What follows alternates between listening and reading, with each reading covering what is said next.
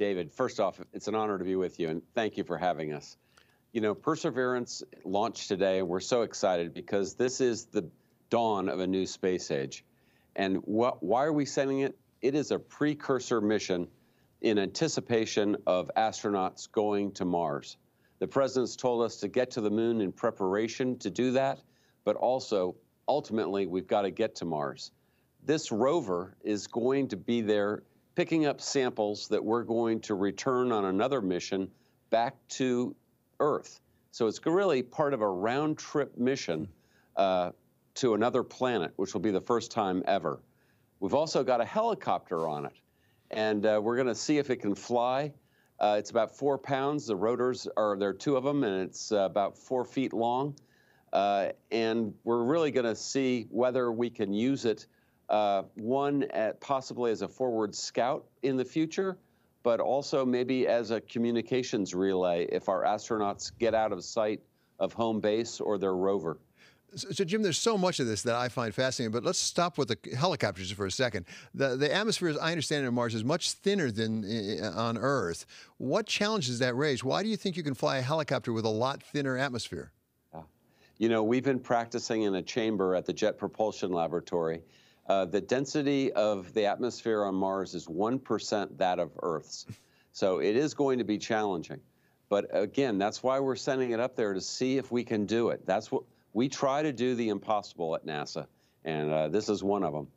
And I did not realize you're going to actually send another mission up to retrieve samples and bring them back. That certainly has never been done before. When do you hope to do that?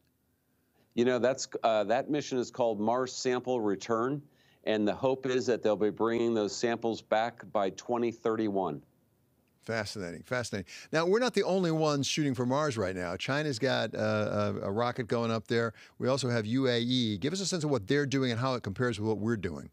You know, it's first off, UAE has been a great partner, and they're actually working with 3 universities in the United States in preparation for their mission called HOPE. So we've been right there with them.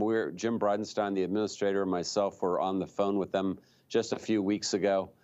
So that's gone really well. Yes, China is also sending up an orbiter and hopefully a rover. Again, you know, we welcome everyone, you know, that want to work together in space.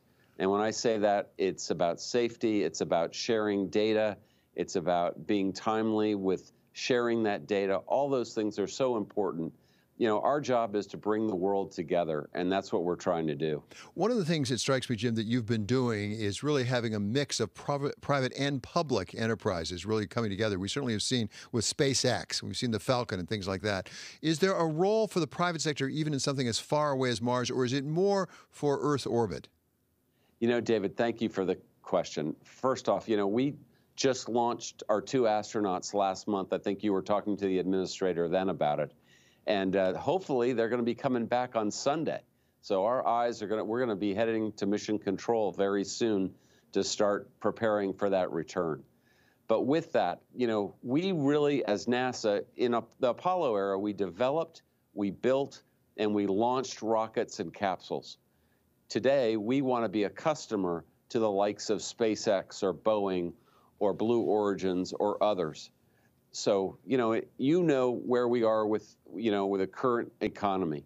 And we know this is the only way we're going to be able to continue deep space exploration. Is NASA going to continue to be involved? Absolutely. But in the meantime, we need to have the commercial marketplace expand in low Earth orbit, take it to the moon, and hopefully take it farther out to Mars. You know, as you say, we've talked to Jim Bridenstine, the administrator, about commercial applications with respect to Earth orbits. Are the commercial applications that you anticipate in Mars? I mean, let me be frank, how can a company make money off of that? You know, David, think about it. One of the things we're going to do, and again, we're going to prove a lot of this out. The president's told us, get to the moon by 2024. We're going to have the first woman and the next man land on the moon at that point in time. But the real intent is to prove out what we need to do and know before we go to Mars. Part of that is a demonstration of what we call in situ resource utilization. We know there's water ice at the south pole of the moon. We're going to see whether we can harvest that water ice for oxygen to breathe, for water to drink, and very importantly, hydrogen as fuel. If we can see that we can do that, we know there's water 15 kilometers underneath the surface of Mars. Again, we may be finding ourselves having stepping stones. Get to the moon. The gravity well of the moon is 1/6 that of Earth. It'd be a lot easier to launch that infrastructure from there.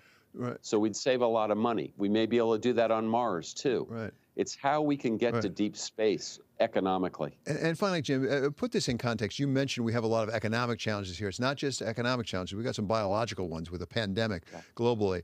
How important is it for us to be reaching as far as Mars right now in this point in our history? You know, you think about what we've done. Think of Apollo and all the things that Apollo brought to us. This camera that I'm communicating through with you wouldn't be here if we had not had Apollo. The digital revolution occurred and many other things we got from that effort. And we expect we'll be inventing many more new things with this effort. Yeah, it's very exciting for those of us who were around back when we landed on the moon. I remember I was a teenager at the time. And this really brings back some very fond memories, Jim.